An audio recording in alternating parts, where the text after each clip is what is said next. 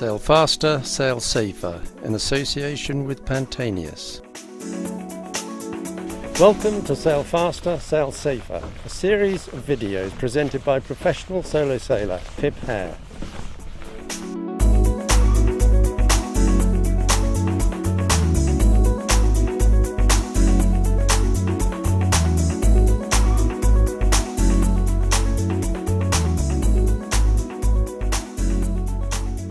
Today we're out in the Solent looking at upwind sailing.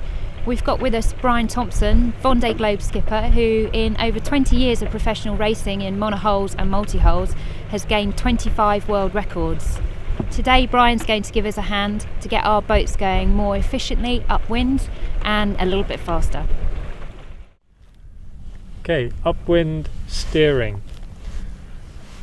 I think the most important thing is to get the sails trimmed correctly to get the boat really in the groove, so the jib and the main working well, so that you've got the right amount of weather helm on the boat, so the boat almost steers itself when you've got the helm locked off.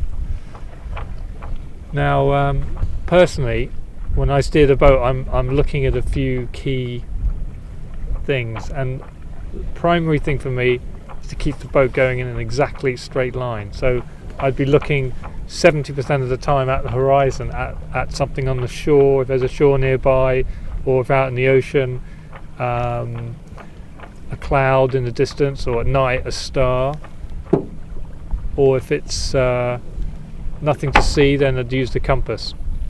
And so the primary thing is to go exactly straight, and the second thing for me is to look at the heel angle and keep that exactly the same.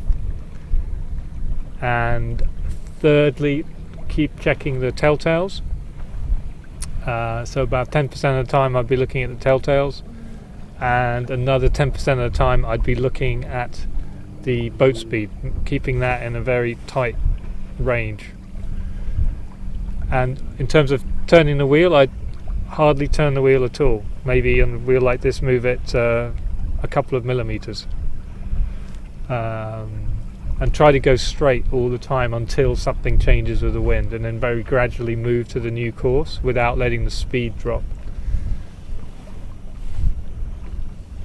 And in waves, interestingly, I don't upwind, especially in choppy conditions like in the Solent.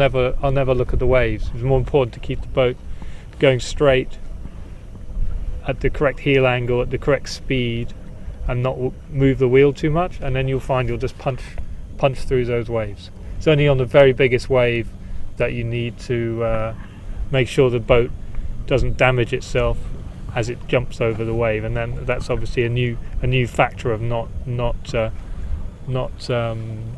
breaking anything on the boat. But otherwise, just steering straight and going fast are the keys.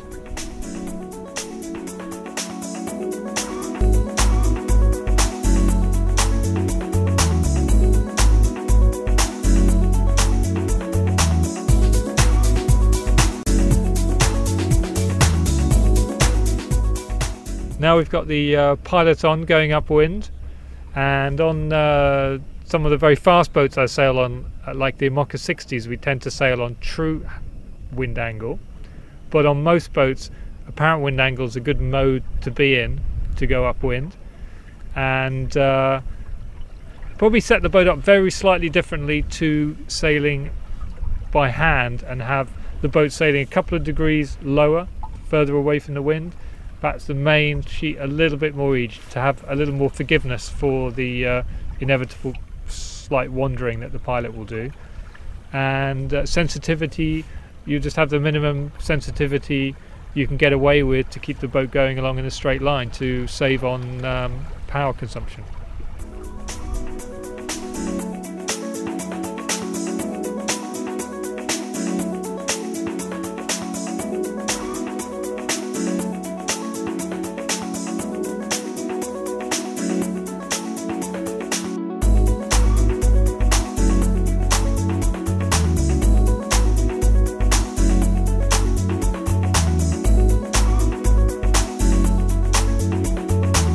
Sail faster, sail safer, in association with Pantanius.